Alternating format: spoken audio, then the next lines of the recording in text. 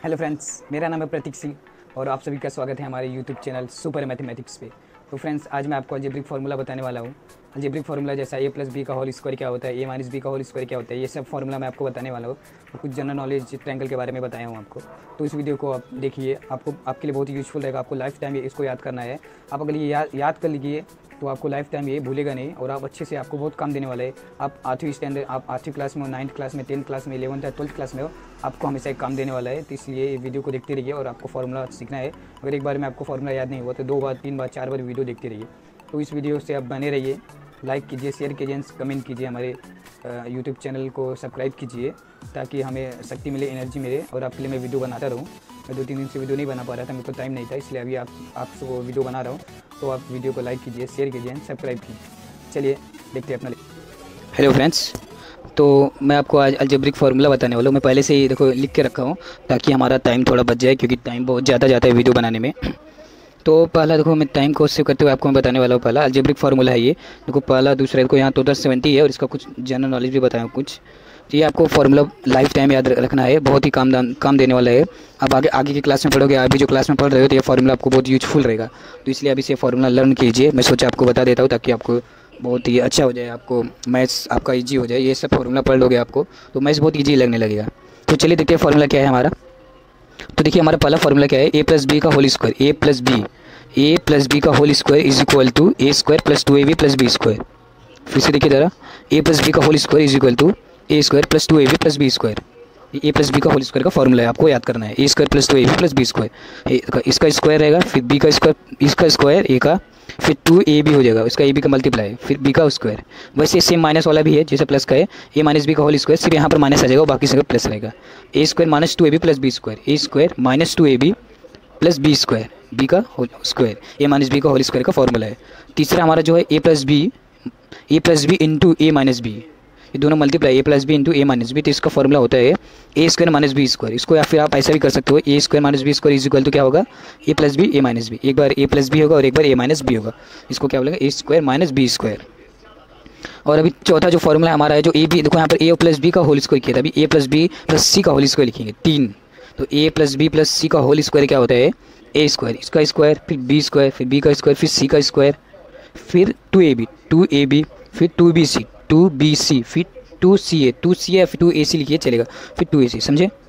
देखो ए plus B plus सी का whole square is equal to क्या होगा, ए square plus B square plus सी square plus 2ab आएगा, plus 2bc, फिर 2ac। पहले ए स्क्वायर बी स्क्वायर सी square लेने का, फिर ab को लेने का, फिर bc को, फिर ac या co को लो। ये फॉर्मूला हमारा ए प्लस बी प्लस सी का होल स्क्वायर का है। नेक्स्ट देखते हैं हमारा पांचवा जो है ए प्लस बी का क्यूब। हम लोग तो स्क्वायर पढ़े थे, अभी क्यूब पढ़ेंगे।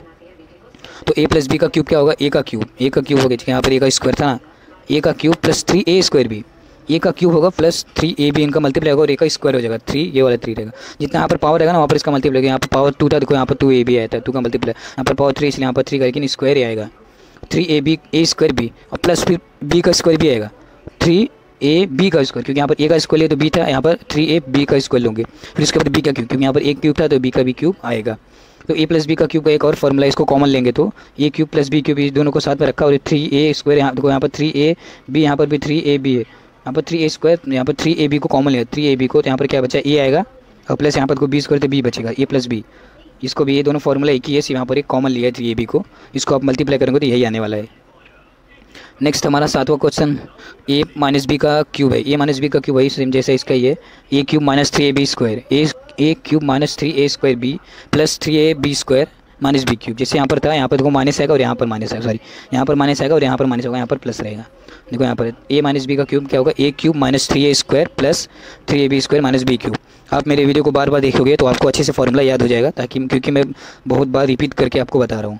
तो अभी नेक्स्ट क्वेश्चन हमारा आठवां है जो फॉर्मूला है, ए माइनस बी क्यूब। देखो ए माइनस बी वही सेम है इसके जैसे, जो कॉमन लिया हम लोग ने वहाँ पर भी कॉमन लिया, ए क्यूब माइनस बी क्यूब, देखो दोनों को साथ में लिया, माइनस 3b को कॉमन ले लिया, यहाँ पर ए माइनस बी हो गया, ये हमारा, इसको आप मल्टीप्लाई करोगे तो ये आंसर मिलने वाला है। नाइन्थ वाला हमारे क्या, ए क्यू माइनस बी क्यू, जैसे यहाँ पर हम लोग ए प्लस बी का होल स्क्वायर पढ़ा था, फिर ए स्क्वायर माइनस बी स्क्वायर का पढ़ा था, और यहाँ पर आएगा ए क्यू प्लस बी क्यूब। यहाँ पर कोई ए स्क्वायर प्लस बी स्क्वायर का फॉर्मूला नहीं है, सिर्फ ए स्क्वायर माइनस बी स्क्वायर का ही फॉर्मूला है। लेकिन यहाँ पर ए क्यूब प्लस बी का क्यूब का भी है और ए क्यूब माइनस बी क्यूब का भी, दो है, देख लीजिए, देखो आपको दिख रही ना होगा, ए क्यूब, देखो यहाँ पर ए प्लस बी का क्यूब भी है और ए क्यूब माइनस बी क्यूब का भी दो है, तो यहाँ पर ए स्क्वायर प्लस बी स्क्वायर का था, ए प्लस बी स्क्वायर का फॉर्मूला नहीं था, ए प्लस बी का होल स्क्वायर का फॉर्मूला है।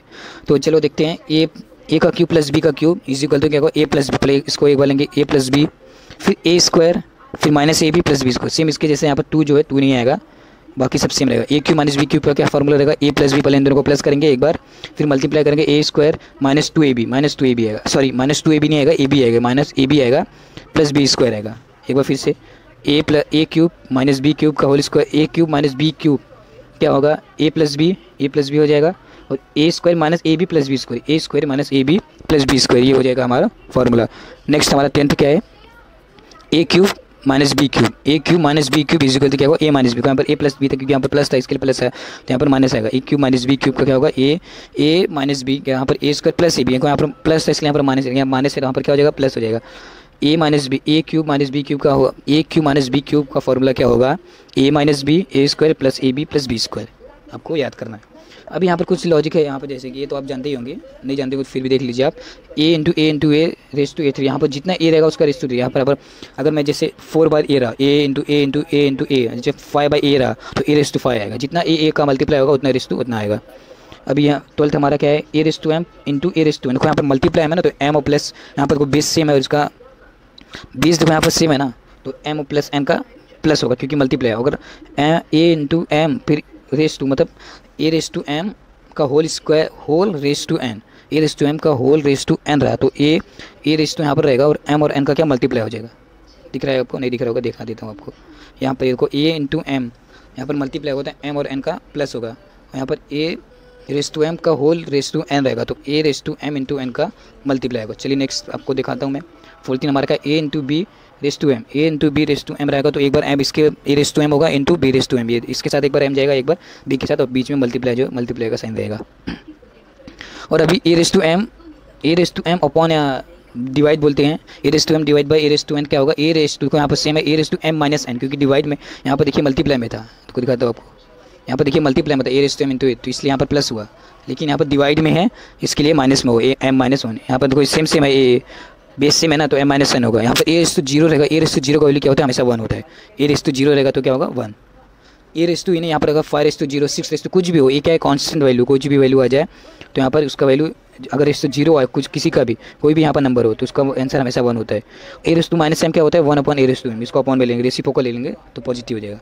यहाँ पर कुछ मैं आपको जनरल नॉलेज की आप समझ लीजिए या फिर नॉलेज ही कुछ समझ लीजिए। आपको अलजेब्रिक जैसे पाई का वैल्यू रहता है तो पाई का वैल्यू दिया नहीं रहता कभी कभी किसी क्वेश्चन में, तो आपको पाई का वैल्यू हमेशा याद करने का है 20/7 या 3.14, ये दोनों आपका है, ये आपके ऊपर डिपेंड करता है आप 20/7 ले रहे हो या 3.14 ले रहे हो।